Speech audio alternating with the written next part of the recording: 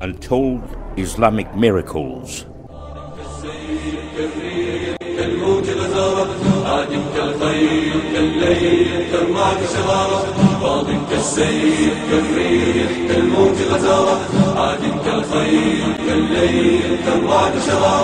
مقدام يطلب ثاره ويرى في الموت بشارة. ما زال طاغوت الدنيا لا يملك غير حجارة. يقذفها كبابيل تخرج من رعب جدار. نبذى بالعزة لما نادى الأقصى ثواره. غنى للموت مشوقا ومضى يعزف قيثاره. نصب المحتل خداعه أغرى فيه سمساره. صاغ الكلمات وعودا والشاب المكر. Born miraculously in a Christian family, at the age of 6 months, he began showing inclinations towards Islam. At the age of 3 years, he denounced his parents' religion and started reciting verses from the Holy Quran and the Prophet's Hadith without being taught by anybody.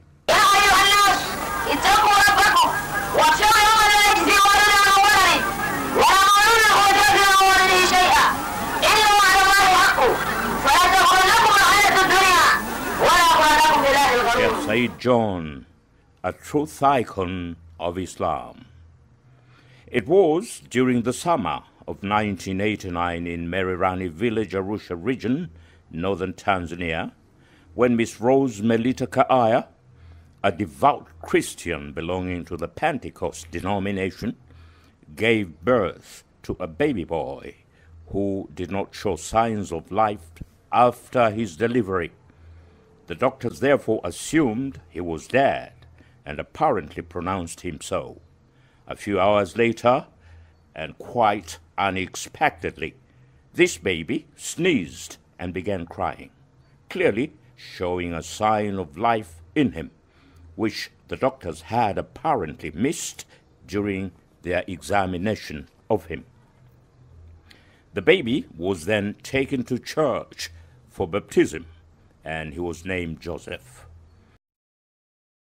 Joseph's parents, Mr. John Edward and his wife Rose, revealed that whenever they, as loyal Christians, went to church for prayers with their baby Joseph, by a strange quirk of fate, one of two things would inevitably happen.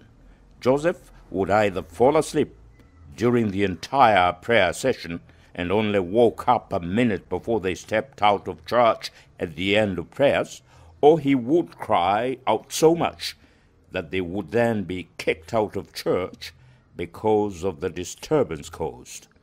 No one knew the reason for this strange behavior by Joseph, which occurred not once, not twice, but constantly whenever they attended church. When Joseph was 3 years old, the age at which a child would barely construct proper sentences or differentiate between right and wrong, he asserted that he was a Muslim and never a Christian, thereby denying also that his name was Joseph. He claimed to be Saidi by name, Allahu Akbar. This was the beginning of a new chapter. He was then heard reciting Arabic-like words and related them to Islam. Being devout Christians, his parents believed that their son Joseph was possessed by evil spirits. Hence, they needed to exorcise these evil spirits from him by prayers in the name of Jesus. With assistance of the village pastor, they embarked upon prayers to cast out the so-called evil spirits. Saidi objected to the prayers and utterly repudiated their claims that he was possessed. Instead, he said assertively that he was a clean and committed Muslim. He was so upset by their claims of evil spirits that he at times cried out so much that he fell unconscious. Seeing this, his father suggested that the prayers be stopped while they sought an alternative way of dealing with that situation. But his mother insisted on the prayers being continued, whatever the consequences. She was anxious about what would happen if their fellow Christians came to know what had become of Saidi. She felt it would be embarrassing and shameful to their Christian household. So they felt it would be a good riddance for Saidi to leave their household. His father, Mr. John Edward, travelled with Saidi from Arusha to Dar es Salaam and entrusted Saidi to Mariam Saidi Melita, his niece, who happened to be a Muslim. Mariam took charge of Saidi and lived with him in Dar es Salaam from the age of 3. When Mariam heard Saidi reciting some verses, being a Muslim, she realized that they were verses from the Holy Quran and Hadith from the Holy Prophet. She, as everybody else, was amazed at this extraordinary incident. She passed word about this tiny boy to some Sheikh, such as Sheikh Hilali Shaweji, popularly known as Sheikh Kipozeo, and Sheikh Al-Had Musa Salim, the regional Sheikh of Dar es Salaam. In 1995, Sheikh Saidi John embarked upon preaching in various masajids, beginning with Masjid Tungi in Temeke, Dar es Salaam.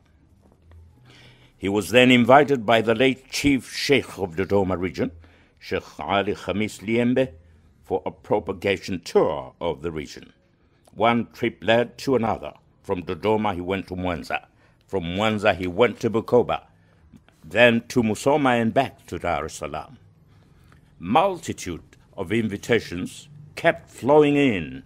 He traveled to Tanga region, covering all its districts. Then he went to Lindi, to Mtwara, and many other regions covering almost 80% of Tanzania for da'wah work. In the year 1999, before traveling to Malawi, both his parents decided to follow their son's footsteps by coming to the fold of Islam. His father John was renamed Hassan, and his mother Zainab. The name Saidi John is currently being used for historical and remembrance purposes. Then a trip to Malawi emerged. Sheikh Saidi John visited every corner of Malawi, doing dawah activities which amazed many people of different religious denominations there. He even had the privilege of meeting Dr. Bakili Muluzi, the then President of the Republic of Malawi. The former president was as impressed as amazed by Sheikh Saidi John that he invited him to the State House and entertained him there. In 2001, Sheikh Saidi John visited Mozambique, a journey that lasted for 11 months. Sheikh Saidi John visited every corner of Mozambique as he did in Malawi. It was a historical event from the perspective of dawah work, which had never happened before in these two countries. The then president of Mozambique, His Excellency Joaquim Chissano, was also curious to meet Sheikh Saidi John. Approximately 28,000 non-Muslims in Mozambique, Malawi, and Tanzania embraced Islam at the hands of Sheikh Saidi John. أشهد أن لا إله إلا الله وأشهد أن محمد رسول الله.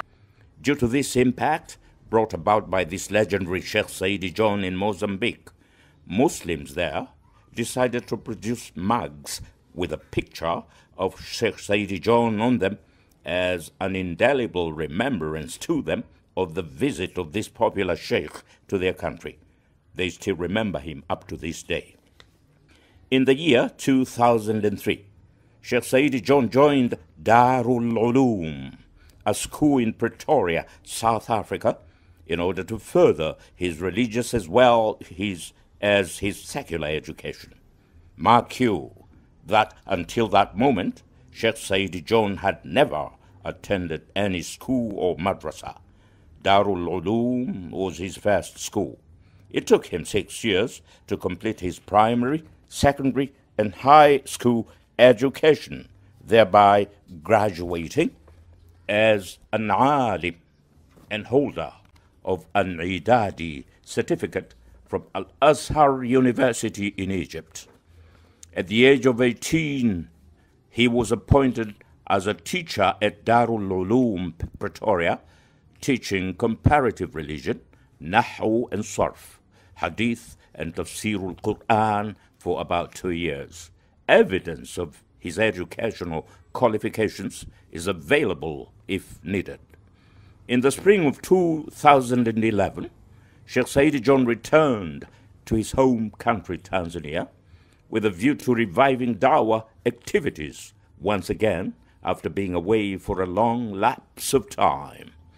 He has formed and registered an organization called Saidi John Dawah Trust Fund, SAJOF, so that he may officially and effectively conduct his dawah. Since forming that organization, he was invited to Kerala and Bombay in India, where he engaged in a number of dawah activities. In all the a'mal that Allah subhanahu wa ta'ala had commanded mankind to do from all the ibadats, none of them is Allah subhanahu wa ta'ala. Under Sheikh Saidi John as chairman, aims at bringing revolution in dawah work on our vulnerable African continent. We only reverted 28,000 people to Islam. We need to revert 28 million people to this region of truth, as quoted by Sheikh Saidi John.